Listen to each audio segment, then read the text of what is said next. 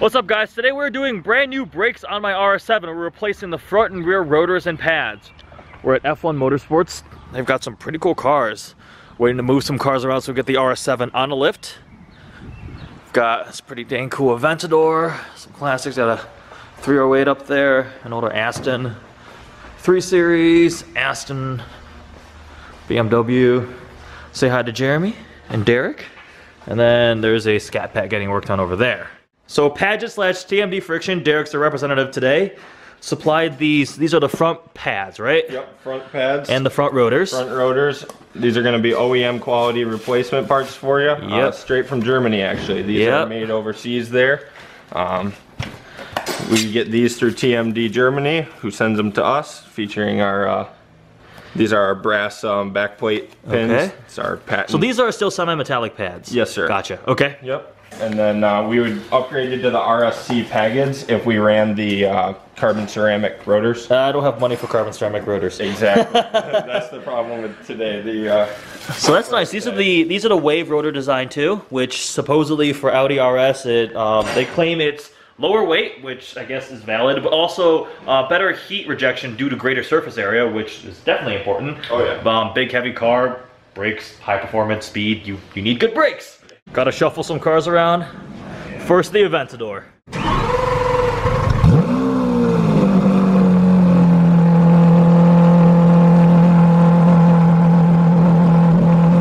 Holy crap.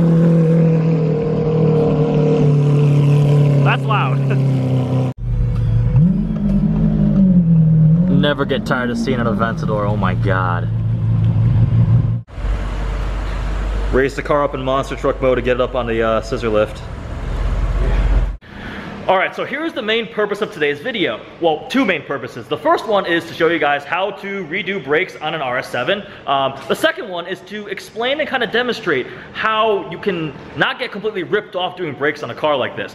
This is not a cheap vehicle. MSRP usually between $115,000 to $130,000. Even used, they're expensive, and the ownership maintenance costs are quite high. But some of them border upon just absolutely ridiculous and just unreasonable. If I went to the dealership and went, I want new brakes please, I've heard people getting charged anywhere between $3,500 to $5,000 for a set of brakes on the RS7.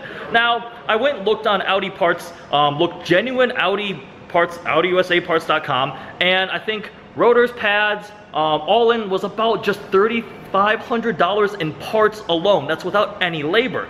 Now you can go to a third-party site like ECS Tuning. Even there was about over $3,000 just in parts. The rotors are almost $1,000 for a set. So that is a lot of freaking money. I do not want to spend that amount of money. I think it's unreasonable, and it just doesn't appeal to me to spend that much on brakes. So there are ways to get around it. One of the things you can do is somebody has a list, a bunch of different websites where you can source all the parts for a lot less. I think all in he spent just under $2,300 for front and rear rotors, pads, and the sensors and everything needed to do a brake job on your RS7. Then you can either do it yourself if you have the tools and experience, or you come to somewhere like F1 Motorsports, come to Jeremy, have an independent shop who also knows what they're doing, also save you a ton of money compared to dealership labor. I personally source the parts from all sorts of places. So Derek from Pagid, and is it Pagid or Pagid? Pagid. Pagid? All right, Pagid. I keep saying Pagid. Derek from Pagid and / TMD Friction. I have a friend who works there. They helped get the OE level parts, brake replacements for the front rotors and front pads. The exact same wave rotor design, the same thickness, the same spec. Everything is identical to OE. I have OE rear rotors that Jeremy ordered for me. You talk to somebody who has a shop and you get a pretty good deal on them. So those were, I think, Jeremy, how much were those? Like 900? 800. 800 for a set of rear rotors, which is a lot better. I actually, based on what some people on the forum said, have a set of CarQuest Wherever Gold pads that I'm gonna try on the car. They're a semi-metallic rear and they're ceramic fronts, which I don't know if I'm gonna use yet.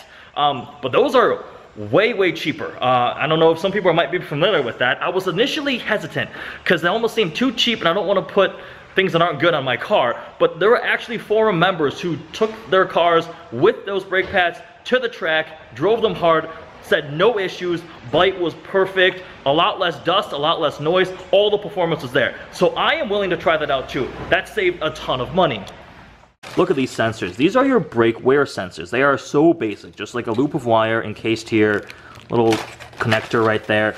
This thing, if you go to the Audi dealer, they want $160 for this sensor. $160, that's stupid. I got this for like 12. You can literally find it the same exact thing, as long if it's not VW genuine or Audi genuine, it's 1/10 of the price. So don't waste your money on things like that. Do your research and you can save a lot of money on things like this.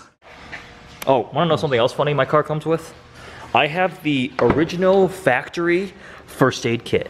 No way. And it's even still wrapped in the plastic. What? Look at this thing. I don't think I'd want to use it. No, I'm not gonna leave it. It's like got German all over the back. This was probably like a $300 option. The original That's sweet. Audi RS7 first aid kit in case you get an I don't know, cut yourself in your fancy $100. Something else with these cars is you need VCDS, aka VADCOM, to release the rear parking brake. Otherwise, I mean, you can't do your brakes. So it's a software with a cable it plugs in. It's really good. I've used it plenty of times. I used it last night to check for a couple codes on the car, some soft codes. I've used it to recode things like lights before. It's pretty awesome. Gotta pop these pins out.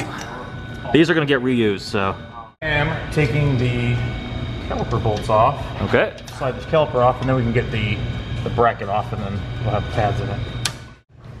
Yeah, there's quite a lip right here. Mm-hmm. That's 24,000 miles of usage on an RS7. Why?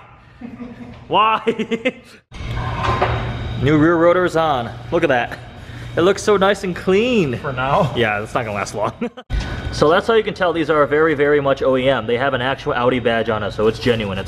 So something with this car, even brand new, let's just say you bought an RS7, 10 miles, drove it off the lot, under the right temperature conditions and such, it can be really noisy brake-wise. You can get a lot of brake noise. Mine are so bad to the point where it sounds like I'm pulling up in a garbage truck, which I really, really dislike because it just sounds unrefined in a car of this caliber.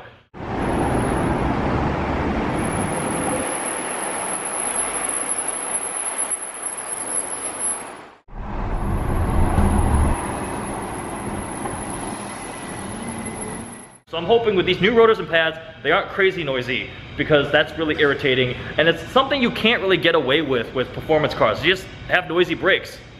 New brake pads lubricated, installed, all back together, sensors on. Jeremy's moving on to the other side. Looks like the front is almost done too. New pads and new rotors in. Move to the passenger side, knocking out those pins. Is that just all brake dust emanating up?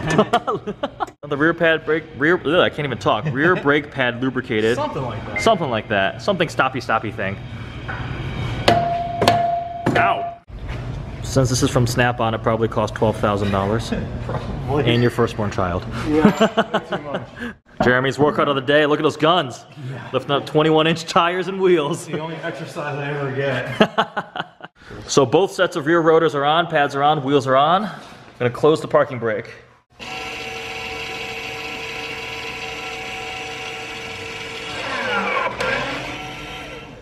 There we go.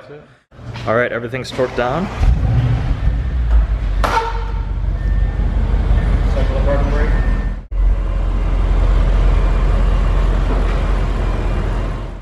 All right, we're in the car with Jeremy now. We're gonna go out. Gotta bed the brakes in. Want to do a quick rundown of the procedure?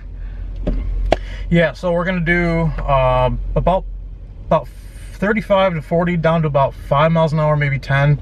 Do that about 3 to 5 times, and then what we're trying to do is we're just trying to get a surface of pad material on the rotors, just to get them set. And then we do that like 3 times, and then we'll go to higher speeds, do that a few times, and so on and so forth. Yeah, so that helps prolong the life of the brakes in general. Yeah, and it'll help performance. Quiet too. Yeah, okay, make them quiet too. So this is very important. And there we go, we are done swapping brakes on the RS7. Brand new rotors and pads on all 4 corners. It actually wasn't that insanely complicated when you actually watch it happen, which almost makes the insane cost at doing it like a dealership seem even more unjustified. So I would highly recommend finding the parts yourself, source them yourselves, check out the forums. They're a very, very valuable resource. There is a part list out there for people. If you have an RS7, there is a parts list that has everything listed where you can get everything for about $2,200. So if somebody's telling you got to spend 3 to 4 grand on it, do not do that. I did not do that, saved a ton. Again, special thanks to Pagid and TMD Friction.